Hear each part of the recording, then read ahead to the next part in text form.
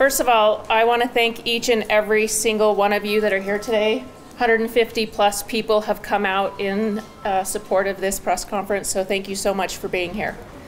Like Avery said, my name is Terri Pickens-Manweiler, and I'm the Democratic candidate for Idaho Lieutenant Governor.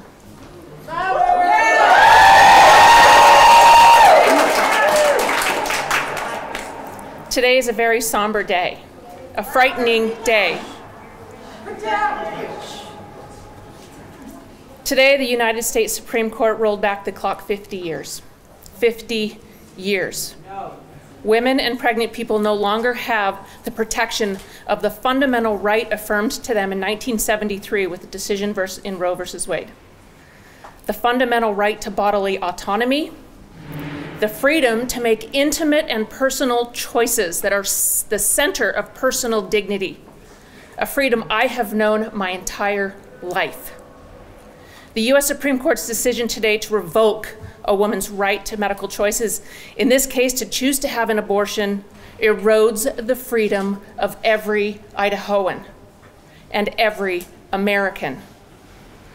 First, I want to say, the Idaho Democratic Party stands with the women and pregnant people in this state that are scared, that are confused, and that they don't know what to do. Let me be clear.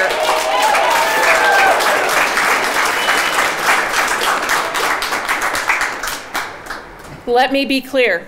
Today, you still have the right to legal access to abortion services.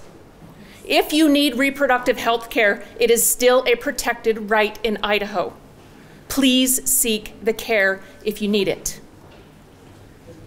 It will not be deprived of you for now.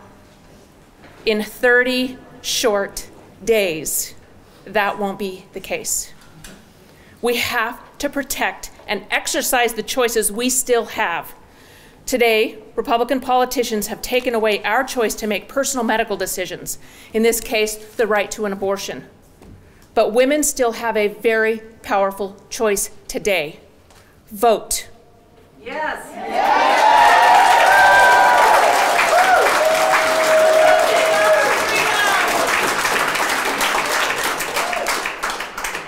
A strong majority of Americans, 62%, oppose the monumental decision to roll back that right for women to have a right to choose.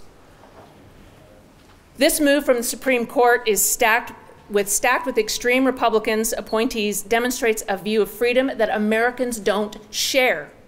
It's not the view of the American people. In our state, the GOP supermajority has already passed two horrific anti-abortion laws. Senate Bill 1365 passed in 2020, signed by Governor Little. It criminalizes abortion 30 days after the decision in Roe versus Wade, which is today. The clock starts today. We have 30 days left of bodily autonomy. But the insult does not stop there.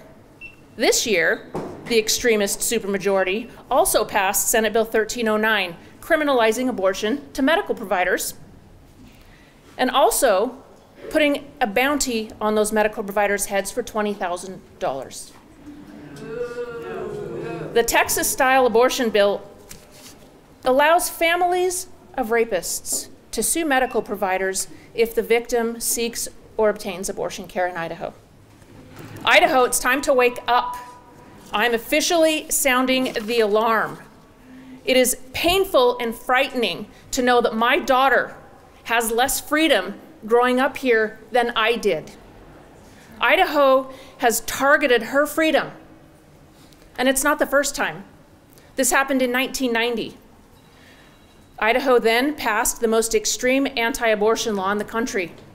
Then Governor Cecil Andrus rightly vetoed that legislation.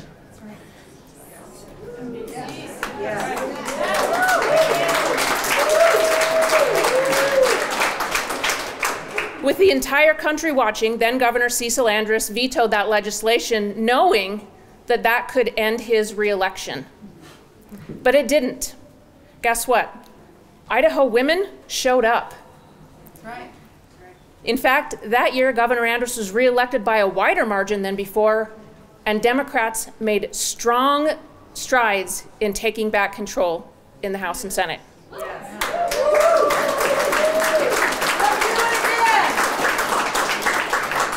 In 1990, Idaho women, regardless of political affiliation, voted for candidates who respected them and who pledged to preserve and protect their fundamental rights. The same thing is going to happen this year in Idaho and across the country. If we don't stand up to this attack, what personal freedom will we lose next?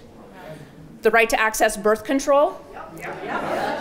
Representative Crane has already said IUDs and Plan B are on the table.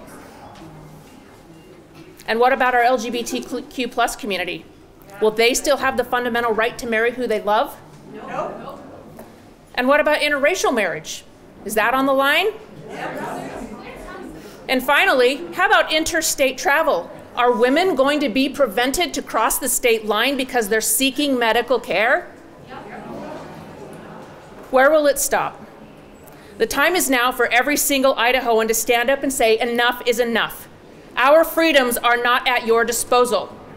I have a message to the Idaho GOP supermajority, and I want it to be perfectly understood in no uncertain terms. We won't go back.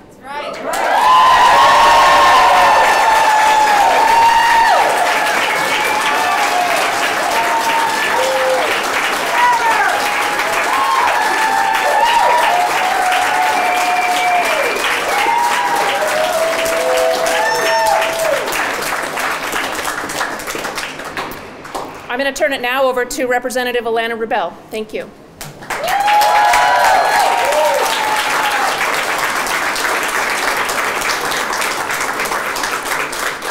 Thank you all so very much for coming out here today on this very sad day, but made somewhat less sad by this powerful demonstration of so many people who value women's freedom and autonomy.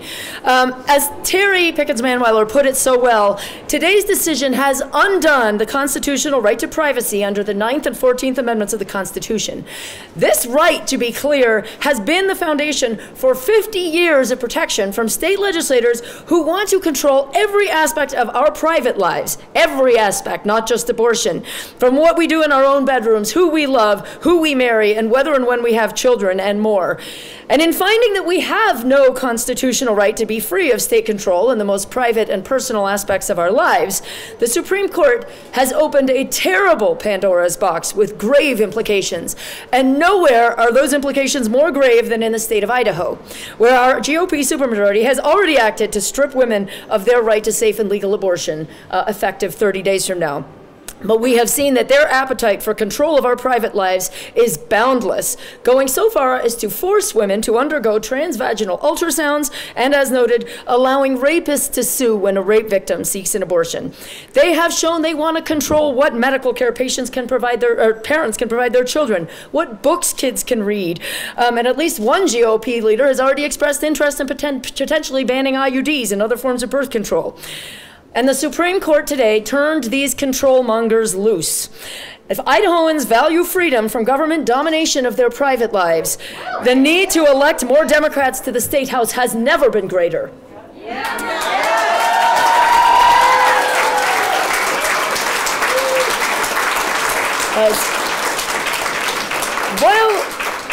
While the GOP politicians in this building thump their chests nonstop about, quote, saving babies through these abortion bans, their rhetoric is starkly at odds with reality and with their own actions.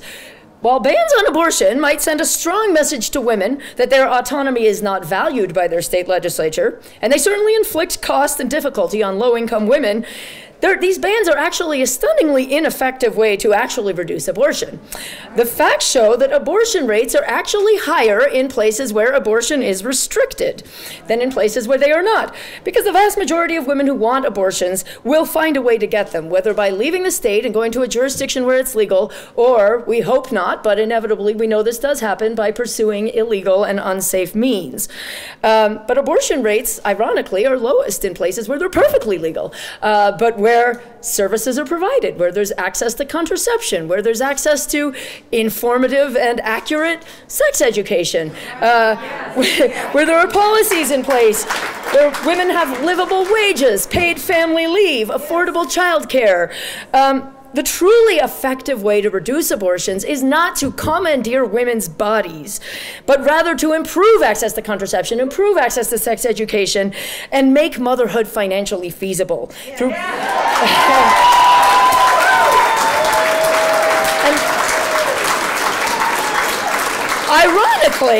Ironically, those are all things that our GOP supermajority has fought tooth and nail for years. So voters, don't be fooled. The GOP legislators who have brought bill after bill to force women through pregnancy against their wills have done nothing to genuinely reduce abortions. Their actions have, if anything, likely increased them. For 7 years, they blocked Medicaid expansion, which would have provided free contraception to the lowest income women in the state. Just by doing that alone, they undoubtedly substantially increased the number of abortions in Idaho. This session, they blocked access to 6 months of contraception, making it more difficult for women to access contraception. Now they're talking about maybe banning IUDs. They killed, they brought bill after bill to make it harder for high schoolers to access sex education by trying to make it an opt-in system.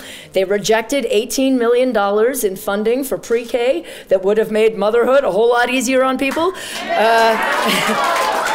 The majority of House GOP legislators rejected funding for affordable housing. They rejected funding for affordable child care. Year after year, they've refused to even consider paid family leave or raising the minimum wage. They have basically undermined absolutely every effort that would genuinely reduce unwanted pregnancy or make motherhood more economically feasible for the women of Idaho. They are only interested in one thing and one thing only, and that is government bans to force women through unwanted pregnancy, and that is not the answer.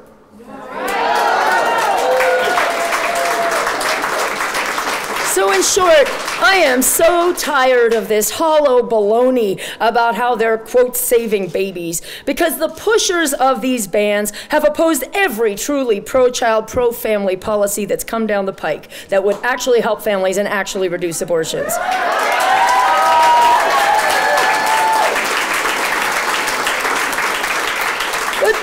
All these bans are really about is returning to some mythical 1950s wonderland where women are second-class citizens who can't direct their own lives and bodies. And I'm not going to send my daughter to live her life in an episode of Mad Men. I am going to do everything in my power to reverse these bans and implement policies that genuinely support families and genuinely reduce unwanted pregnancies. And if you agree, this is the time to act. Get involved in our elections. Elect Democrats. If you can find one, elect a Republican who's willing to stand for our rights, but I haven't found one yet. But if you can find one, support them. But meanwhile, please elect Democrats who support women's freedom and autonomy and who support the policies that will actually help women and families. This is our time. This is an election year. This is a powerful year where you have a chance to change every single seat in this building. Every single seat in this building is on the block this year, and your involvement can change the outcome.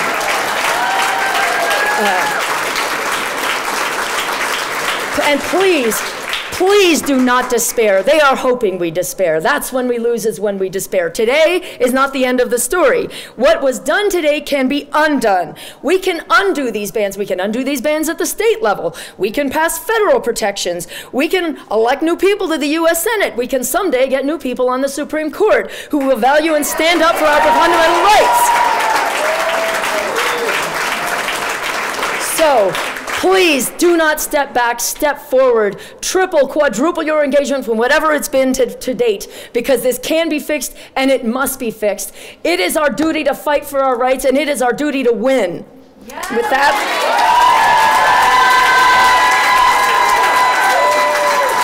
that, I'm going to turn it over to the great Senator Melissa Wintrow.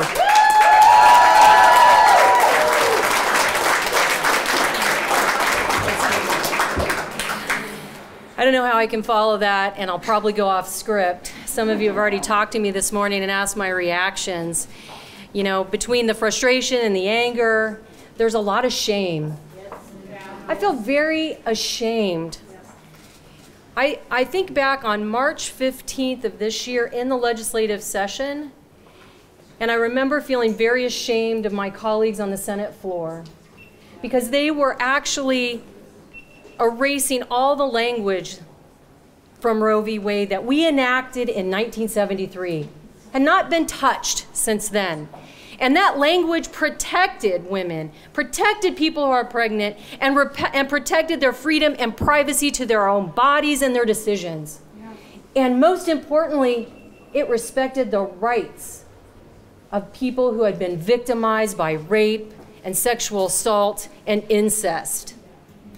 And while I watched my colleagues brush away, as if nothing to see here, this outdated language is what they called it, I said to them it was more than ink on paper and more than crossed out lines. Yes. It was crossing out my very human rights. Yes.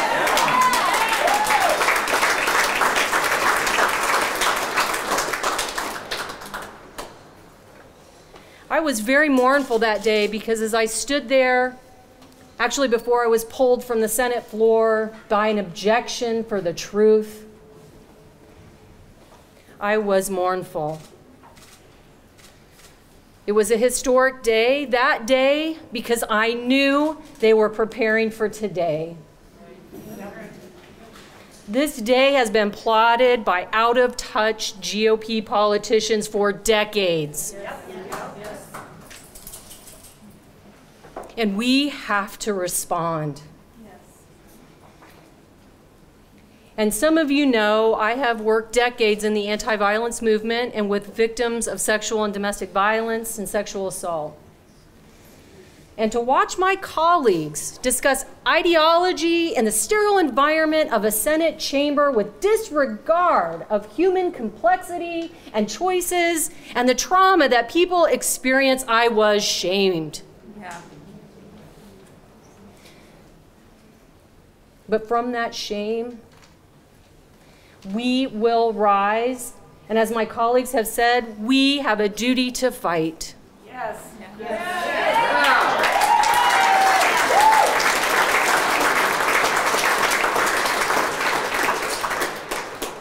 As I said that day on the Senate floor, in tears, full of emotion, we will run this race. We will not relent. We never have. I see people here who have been working in this movement and have fought for my very rights, and we will have you now.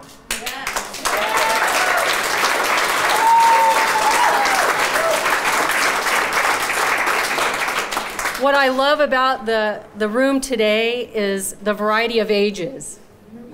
I see students, I see early 30s, I see middle-aged, folks who are aging. My hair's gray. But that's how we win. We must work together intergenerationally and show people that is not with, it is, we are going to do this together. Yeah. Now,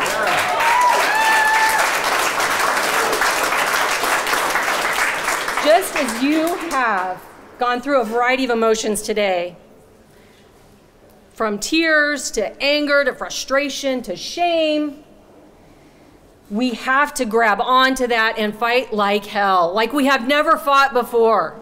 And the way to do that, the only way I see in this state, to change the policy, we have to change the politicians in the seat. This state house.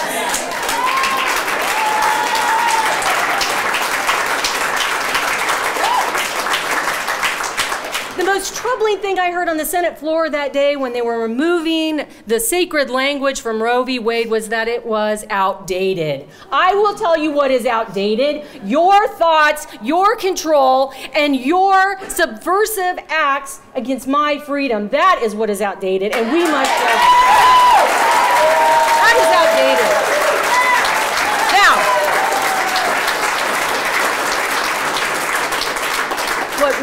I want to end on this note because it's a pretty serious note. We have seen extremism infiltrate our state. We are seeing extremism and hate infiltrate our state. This is not the Idaho I came to in the 90s. This is not the Idaho now. We will push back. We will not accept it. Yeah. Now, the problem with that extremism, what I have seen over and over, is that the extremists are pulling my establishment friends into the melee, and they are resigning to the fact of trying to keep their job instead of doing their job. It is time to elect Democratic leaders who have been listening, who've been fighting for property tax relief, fighting for our schools, fighting for our bodily autonomy, fighting for everyday Idahoans. That is the way to change, and that is what we must do. So I implore you, everyone who is listening, vote, because your life does depend on it. I have never been more serious.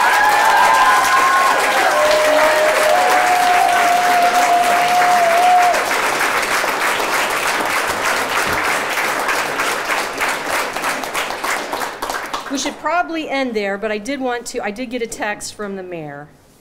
And we know that she is a staunch supporter, so I want to read just a brief statement from her. She's at a college graduation, actually, and so she can't be here today. So this is what she said. The news from home is unsurprising, but no less devastating.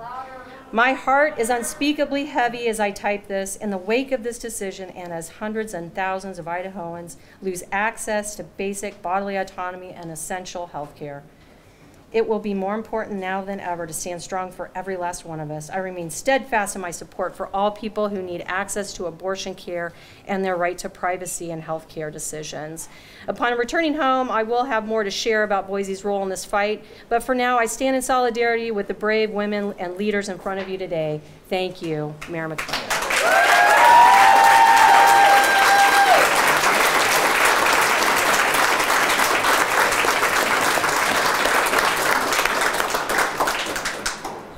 How are you feeling today? Tell me about what you just talked about and kind of, where your head's at. Well, it's a really mixed day. Obviously, beyond disappointed in the news today, really heartbreaking. I have a grandmother who is my idol, who spent her whole life marching and fighting for women's rights, and she passed away a year ago, and I'm almost relieved that she wasn't here to see her life's work undone today. But that said, there was certainly more than a kernel of encouragement in the incredible showing today of all of the folks coming out who are devastated by this opinion and who are ready to work to undo the damage. So it gave me hope that going forward we can salvage some freedoms for women in this state. And I spoke with a young woman in the crowd before you spoke, and she basically said, there's nothing good about today, but it's good to see I have support. When you're standing out there and you're giving your speech and you hear the applause from behind you, what are you thinking? I think we all need to know we're not standing alone at a time like this. It's a very overwhelming time. I think people can succumb to despair, and women, especially at a time like this, can really feel like they are living now in a country where they are second-class citizens. And I think it was very important to have that camaraderie and know that the fight is not over, that there are people who do not think you're second-class citizens and who are ready to work to restore you to your full place in this world. So I think that was really important to me to have all those people there. You had said that you don't buy the GOP narrative of they're saving babies. Could you elaborate on that? I thought that was a really interesting perspective. I am so tired of all the chest thumping about how they want to, quote, save the babies by banning abortion every way they can think of. The facts are very clear that banning abortion is a worse than useless way to actually reduce abortions. The abortion rates are highest in the world where abortion is banned, and they are lowest in the world in the places where abortion is perfectly legal. So if what you really want to do is reduce abortions, the last thing you should be doing is banning abortion, because the reason for this is that the very same people who want to ban abortions are also the same people who are trying to block contraception, who are trying to block access to sex education, who are trying to obstruct everything that could possibly reduce unwanted pregnancies. They're also the same people who are trying to block affordable childcare, block affordable housing, block paid family leave, block pre-K, block everything that would make motherhood financially feasible for people. The real way to reduce abortions is to provide people an economic path where they can choose to carry their pregnancy to term, and frankly, to reduce unwanted pregnancies in the first place. And those are the things that our Republican supermajority has fought tooth and nail and tried to stop with every fiber of their beings. So these people who have done nothing but, practically speaking, increase abortions in the state, to me, have no business going around shouting about how they're saving babies simply because they want to force women through unwanted pregnancies. There's a situation now where 2 + 2 is 4, where in the future there's going to be women in our state that are unable to get an abortion, and they're going to give birth to a child that they didn't plan for. As a lawmaker, when you consider, I guess, the Department of Health and Welfare and programs to kind of make up for what's going to be the result of this, I guess, where's your mind at in terms of crafting legislation and attacking the reality of this? Well, we're long overdue to attack the reality of this. Idaho has been ranked as one of the worst states in the country for women because of all these things, because we're one of only 4 states that have no pre-K, because we have no access to childcare, we have no access to affordable housing. We have no support structure for people who want to have babies in this state. And that has long been a problem, and we're long overdue to address it. In terms of, who will actually be having babies that wouldn't have before, I think it'll be a very minimal number. I think anybody with financial means is going to go to a state where it's legal. So the impact really will be on those very, very poor women, those women on the margins of society who don't have the money to head to Oregon for a day or two, who can't take the day off work, and they are likely to seek unsafe and illegal means, frankly, to get an abortion. But I think, the actual reduction in abortions is going to be trivial, if any, and it's going to impact those very lowest income folks who are already having the biggest challenges in their lives. We do a lousy job of helping them right now. I hope that maybe these terrible laws finally taking effect will be some impetus to helping those women. But we can't keep putting women in this terrible box where we say we're going to take away everything that would help you not get pregnant against your will. We're going to take away your contraceptive access. We're going to make sure you don't get accurate sex education. So then once you get pregnant, we're going to make sure you don't have any housing, you don't have any help with childcare, you don't have any livable wages. We're just going to make you have that baby and then sayonara. Good luck to you. That's really what the state's strategy has been thus far, and it's not a viable strategy. I spoke with Senator Wintrow this morning about what's next. Today's not just about today. She says, what are they going to go after next? They're talking about contraceptives. There's also a national conversation now. Using the same logic, the Supreme Court had to come to this conclusion. You could strike down interracial marriage. You could strike down same-sex protections. As a lawmaker who's in a position to do something about it, I mean, what are you thinking right now about everything we just talked about? People should be afraid. That fundamental right to privacy under the 9th and 14th Amendments of the U.S. Constitution has been the bedrock for every single case that says the government can't get in your private business. That was the basis for striking off, as you said, striking down bans on interracial marriage and same-sex marriage and homosexuality and contraception and everything. It was this fundamental principle that you have a sphere of privacy in your own life, in your own personal life, on who you're with, what you do in your bedroom, what you do with your own internal body organs. They just said no such thing. The only rights you have are the rights that your state legislature decides to give you. And in Idaho, we know that is not very many rights. That we have a state legislature that has demonstrated a great eagerness to get in people's business at every possible level. So I think people should be very afraid on all these counts. It was kind of ironically hilarious, actually, in the Justice Thomas dissent, because he specifically, not just his concurrence, he specifically said, we should repeal the right to same-sex marriage, we should repeal the right to contraception, we should repeal all these rights, except for interracial marriage, because I'm in an interracial marriage, so that should be protected. But nobody else's rights should be protected. But that's what we're looking at in terms of whatever help we're going to get from the Constitution at the Supreme Court. So I would just tell people, if your private life is going to be in the hands of your state legislator, you better make darn sure you have a state legislator elected who cares about protecting your personal rights, because most people in the state can't say that right now. Well documented, you touched on it earlier. It's an uphill battle in the state of Idaho. Democrats pushing against the supermajority of the Republican Party that appears to be going further and further to the right. There's a lot of different strategies you could consider, but I guess what is your approach heading into January to do something about all of this, knowing you have an uphill battle? We do have an uphill battle. Well, we have an election coming up, so that's really the first thing on the agenda, is to do everything we can to get more people in these seats who will care about people's fundamental right to privacy and people's personal lives and who are willing to stand up for it. Because those aren't necessarily the same thing. There are a lot of legislators who might say, well, secretly, I don't think we should be passing these laws to get in people's business, but I'm going to pass it because I think it'll help me win my primary. We need people with courage, people who will actually do what's right and actually vote the way their heart tells them to stand up for people's private rights.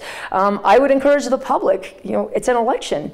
You have a chance to vote on every single person in the legislature and frankly every single statewide official. Vote for people that will protect your right to privacy. We are in a dangerous, dangerous place. Talk about trigger laws. This is probably too long for your broadcast, but we have a trigger, we know we have these trigger laws on the books regarding abortion. What's been less talked about is we have a trigger law in our Constitution on same-sex marriage. There is a ban on same-sex marriage in the Idaho Constitution. The only reason it's not operative right now is because of the Supreme Court's Obergefell decision. They said today that they think maybe Obergefell should be struck down too because it also rests on the fundamental right of privacy.